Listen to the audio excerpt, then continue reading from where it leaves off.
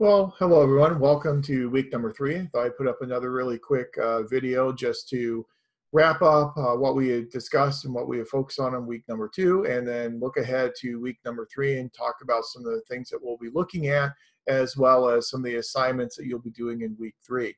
So as we had talked about in the week 2 video, one of the main topics for week 2 was the idea of power. In the last video, I'd introduced you to this typology of power from John Gaventa: overt power, mobilization of bias, and co-optation. We kind of talked about how those 3 different types of power work and how it's important to recognize that power is a multifaceted term and not just this one monolithic term that we tend to throw around all too often in public administration and political science. And so, again, I think it's important we take that more nuanced approach to what we mean by power and how power is being exercised, because power can be exercised in a variety of different ways.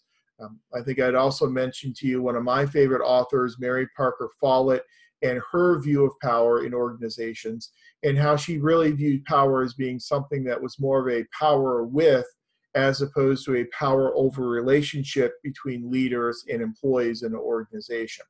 That's not really about leaders exercising power over their employees, but rather it's about them sharing power as a resource and helping their employees develop their own repository of power that they can then use for their own development.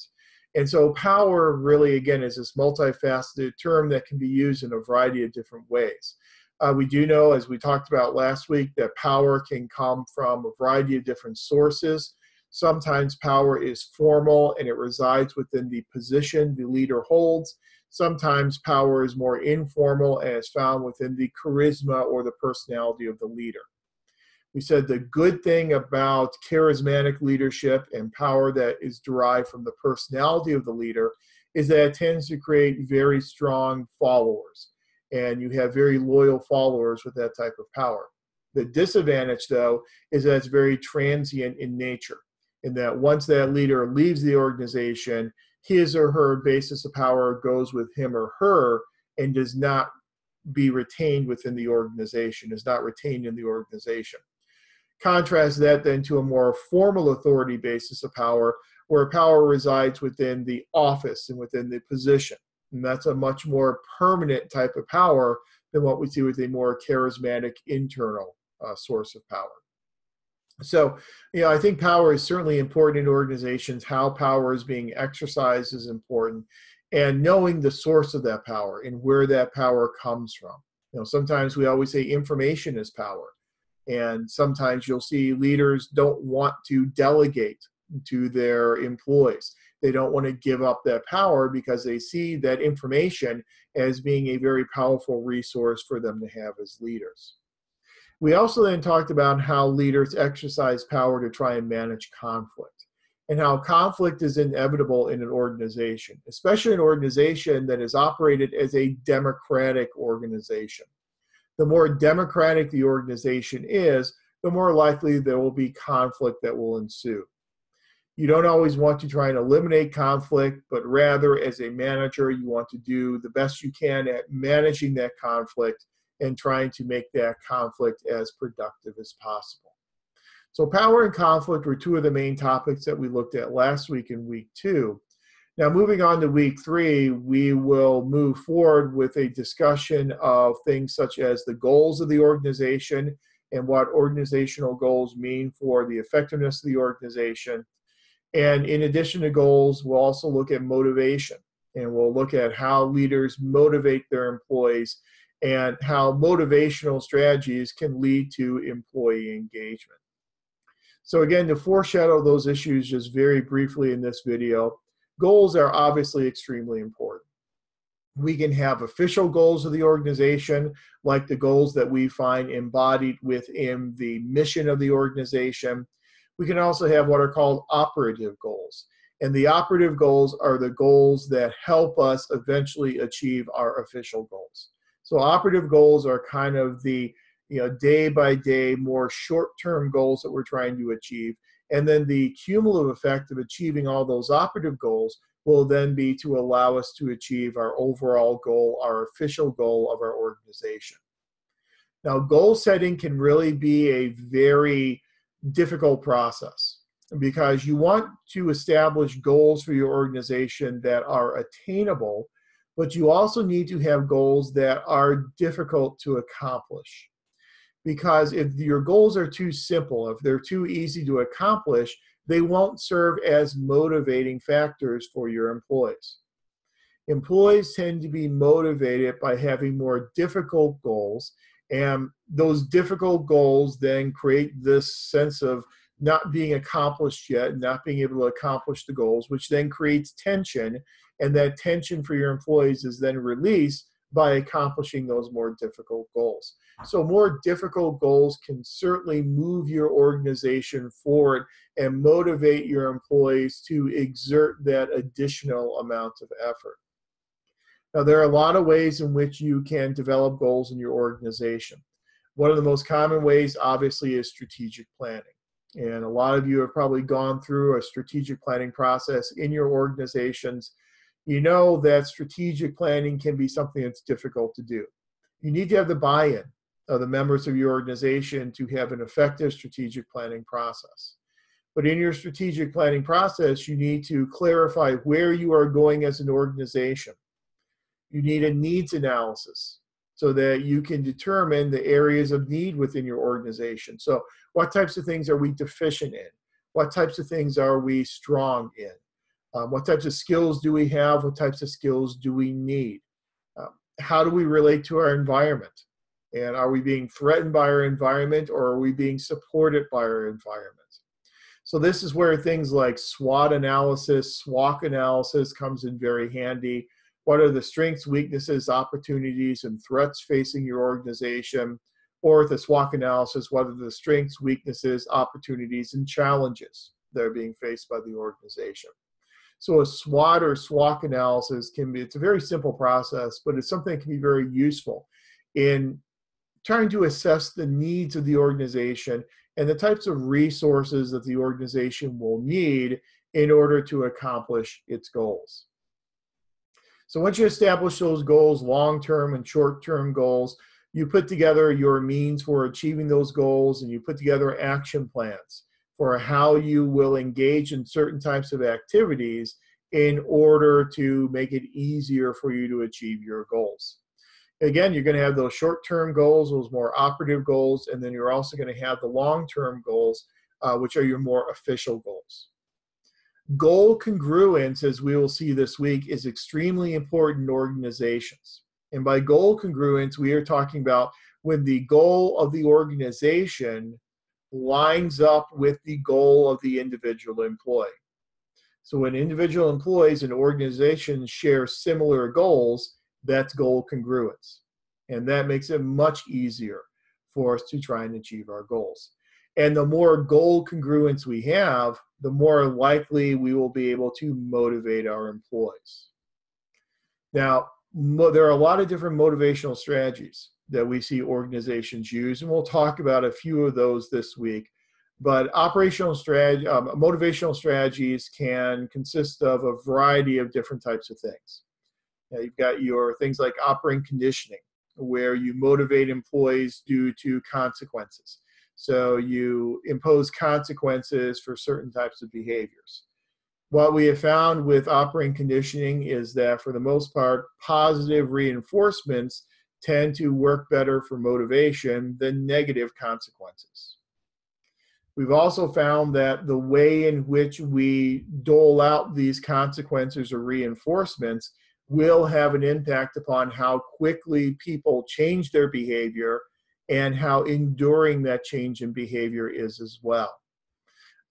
We'll also touch on probably social learning theory, where people role model and they learn from others in the organization. So there are a lot of different ways to motivate our employees, but one of the things we do know here in the public sector is that we are much more interested in intrinsic motivators as opposed to extrinsic motivators. So we're much more interested in intrinsic motivators, such as a feeling of self-worth, a feeling of accomplishment, self-actualization, identification with your job identification, recognition for work that's being accomplished. Those are all those intrinsic types of motivators that tend to be much more prevalent among public sector employees than the more extrinsic motivators that we see in the private sector, such as pay for performance, perks, tangible perks. Those are the types of things we tend to see in the private sector. So we tend to see more intrinsic motivators in the public sector for a variety of reasons. One reason, obviously, is because we're very limited in the public sector in using things like bonus pay and pay for performance. We operate within a position classification system, which means that all of our positions have a classification attached to them. It's difficult for us to reward an individual in one classification for work accomplished when that reward may mean that they're being compensated at a higher level than someone in a higher classification. Typically in the public sector, as you probably already know, in order to pay someone more, we oftentimes have to engage in a reclassification study, get their position reclassified in the step and column system in order for them to get that additional compensation. So from a practical perspective, we are just very limited in the way in which we can motivate our employees with things like pay, with money, compensation. Secondly, I think we can make a pretty credible argument that those who work in the public sector tend to value intrinsic motivators a bit more than they do extrinsic motivators. Now, I'm not saying that they're not motivated by additional pay or would be motivated by additional pay, but those folks who are working in the public sector tend to really value the public service. They tend to have what we political scientists would call a sociotropic type of orientation, meaning that it's not always about themselves as individuals. It's not always about their pocketbook, but rather they're going to make decisions based upon the impact it's having on society in general. And that's what we call a sociotropic type of motivation. So our public sector employees tend to be motivated more by sociotropic concerns, whereas private sector employees may be a little bit more motivated by the pocketbook consideration, the rational, self-interested type of decision-making model. Another reason why it's sometimes difficult to motivate our employees that really ties goals and motivation together is the presence of very ambiguous, unclear goals in the public sector. And I don't think there's a whole lot of debate that the goals in the public sector tend to be much more vague and ambiguous than the goals of private sector organizations. And there are a variety of different reasons for that. One reason why our goals are more ambiguous in the public sector is because we receive ambiguous and vague direction from elected officials. So as you know, one of the maxims of public administration that sets it apart from private administration is that public administrators serve many masters. We serve the legislature, we serve the executive, we serve the judiciary. So we have all these different masters that we are receiving dictates from and direction from. Oftentimes those directions are developed in a very vague manner on purpose. So the enabling legislation that creates our agencies and creates our programs tends to be ambiguous. And it's ambiguous for the practical purpose of if you had something that was too specific, a piece of legislation that was too specific, you would never get the agreement of a majority of members of a legislative body on that piece of legislation. So you keep it vague by definition, and then you allow the administrators through administrative rulemaking to fill in all the blanks and to come up with all the specific rules and regulations for how that policy or how that law will be administered and implemented. So just the legislative process itself creates ambiguous directives. And so therefore those ambiguous directives then lead to very vague and ambiguous goals in our public agencies. Second problem that we run into is just the type of good and type of service that we create in the public sector. Our public sector goods and services tend to be harder to quantify. They're much more qualitative in nature. And so when the output that you are creating as an organization is qualitative, it's going to be much more difficult to measure that output. And so it's going to be much more difficult for us to measure our ability to meet our goals in the public sector. Well, the big question, and I think I may have told you, if I haven't told you already in our first video, I'm going to tell you now. I tell all of my classes, regardless of the topic of the class, I have a favorite question, a favorite answer. The favorite question I have is, so what? The favorite answer is, it depends. Well, here's the so what question. Well, we have vague and ambiguous goals. Well, so what? What are the implications of that? Well, clearly one implication is it's harder to measure the performance of our organizations and our employees when we have very vague and ambiguous goals. But secondly, and of the most importance for this week, is when we have vague and ambiguous goals, they do not motivate our employees. Whenever you have unclear goals and employees are not crystal clear on what they are supposed to do in their jobs and what the organization is there for and what the organization is trying to achieve, then you're going to run into a situation where they're just not very motivated to achieve those goals. The literature tells us again and again that there is a strong correlation between the clarity of the goal and the motivational level of the employee. Now, there is a misnomer out there where people tend to think, well, public employees are not very motivated. They're not terribly engaged in their jobs. They're just not very motivated to do a good job, especially in comparison to the private sector. We have seen a lot of studies in the recent years, and especially at the federal level. Every year, there is a study done by the Office of Personnel Management that measures the job satisfaction, the level of engagement of federal employees, and the motivational level of federal employees. And I will place a copy of that in our Blackboard site. I don't think it's there yet, but I'll put it as a link for this week, where you can go through and take a look at the study, the most recent one that's been published from, I believe it's 2017, that kind of shows the contrary, that shows that public employees, at least at the federal level, tend to be highly satisfied in their jobs. They tend to be highly engaged, and they also tend to be highly motivated too. Now, there is some disparity between different types of agencies. Some agencies score very, very well in terms of employee engagement, satisfaction, and motivation. There's a Marine Commission, Marine Life Commission, I believe it is, but there's a commission, very small commission at the federal level, made up of 10 to 12 employees, so extremely small, primarily PhDs in marine biology. And the job of the commission is to try and provide direction in terms of ocean health and things like that. They tend to have an engagement level upwards of 96, 97%. So they usually score the highest in the federal government. The lowest scoring agency in the federal government is actually a department. It tends to be the Department of Housing and Urban Development.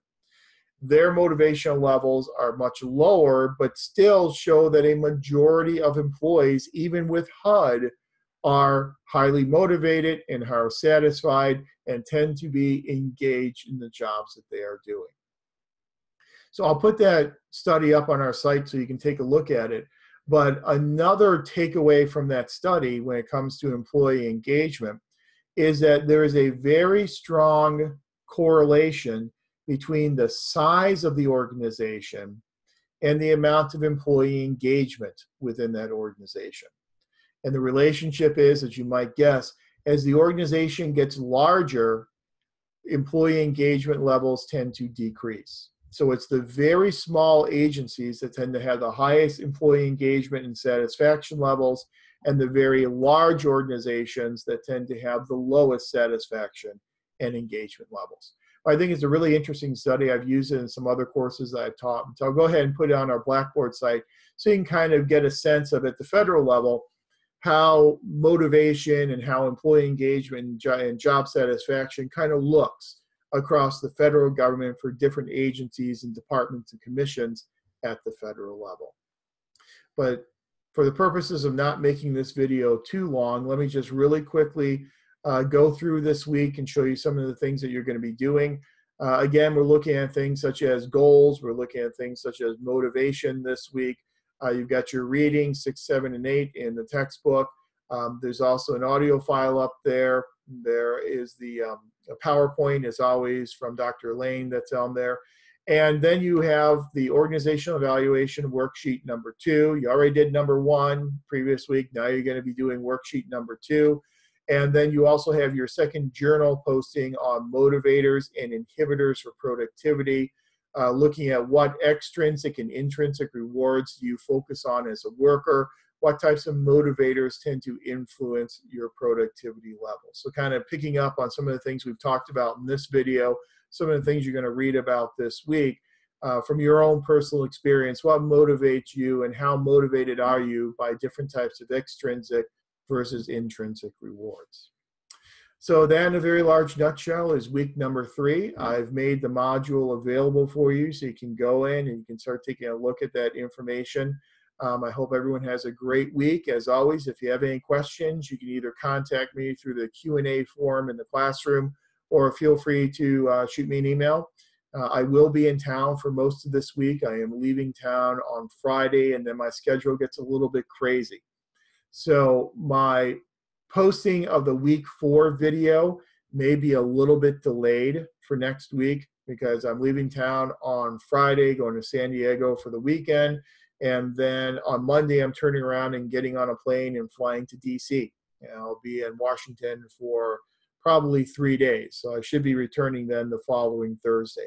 I will have access to email. It'll be a little bit limited in terms of my schedule. So if you shoot me an email between March 22nd and March 28th or so, your response may be a little bit delayed over what you are usually accustomed to, and I apologize for that, but I will be able to access the classroom. I also will be able to respond to emails as soon as I get a chance. So again, as always, feel free to ask any questions you have. Otherwise, I certainly hope you have a great week, and I look forward to speaking at you again when I do get the chance to put our week 4 video up. So have a great week, and I'll talk to everyone soon.